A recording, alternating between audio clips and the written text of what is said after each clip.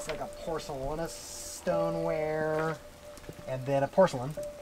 And so these will do, and so I don't know, you know, so they'll do what's called flash in the kiln. They'll develop these like red, bright, you know, sort of brighter, yellowy, orangey red colors. And so it's largely unglazed. I let the wood kiln do the decorating. And so it's, you know, you get ash buildup, which forms a natural glaze on the piece, usually like inside of like a bowl or on top of the plate.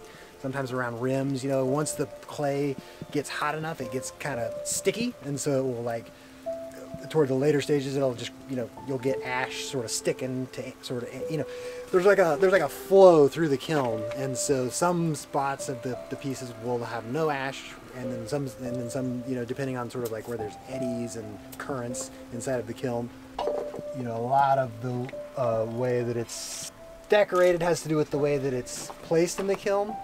And so the fact that they're sort of masking each other, they're sort of, you know, so there's contact down in there between a piece of clay that's like really resistant to heat, so it won't stick. But the sort of the flame will go around that and cause these, you know, I'll show you, they'll almost look like little comets, you know, but it's like masking. So some parts of the piece get more flash and ash than others.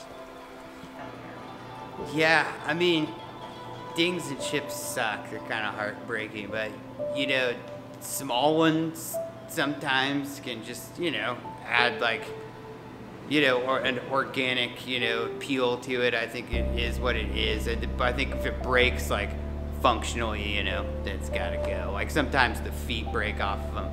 But, you know, they're pretty sturdy, and I think they've, you know, last well. I mean, obviously we were thinking about the, you know, aesthetic appeal of them first, you know, for sure, but I don't think, you know, social media or photography really, like, had a play in it. Like, where did I get these first, like, 2015 or 2014, I think, was when I first started working with Michael, and, like, Instagram was a thing, but I don't think it was, like, as big of, like, a restaurant thing as it, you know, is now.